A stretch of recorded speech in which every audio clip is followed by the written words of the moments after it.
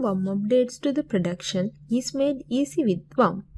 One approach is to replace the existing distribution in production with the latest WAM updated pack using an automation tool like Puppet, Chef, or Ansible.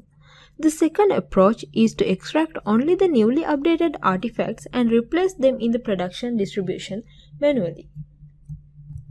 Here's how to extract only the updated artifacts from the WAM updated distribution. First, in order to begin with, initialize WAM with the WAM init command. Provide your password. Use WAM list command to see the available products in WAM. Assume that this is the distribution that is currently available in the production environment. Use WAM check update command to check whether there are new updates available for the product. As there are new updates available, we'll update the product with the latest updates.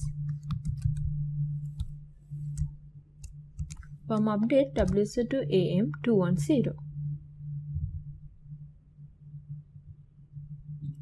This will download the updates, apply them on top of the last updated pack.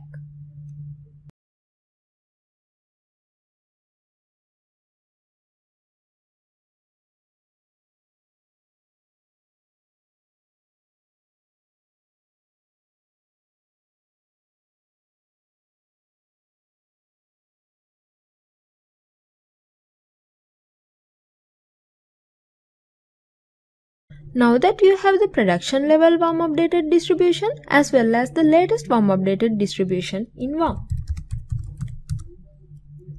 Here's how to extract only the updated artifacts between the two update levels.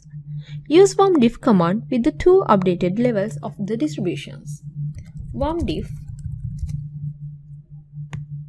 production level updated distribution and the latest updated distribution. This will create an archive in your current location containing all the updated artifacts between the two update levels. Use an automation tool to replace these artifacts in your production environment or manually replace these artifacts. With the diff archive, a PDF has been generated including the information about the applied updates. It has instructions to be carried out. However, these instructions are optional as the updates are created with the default configurations.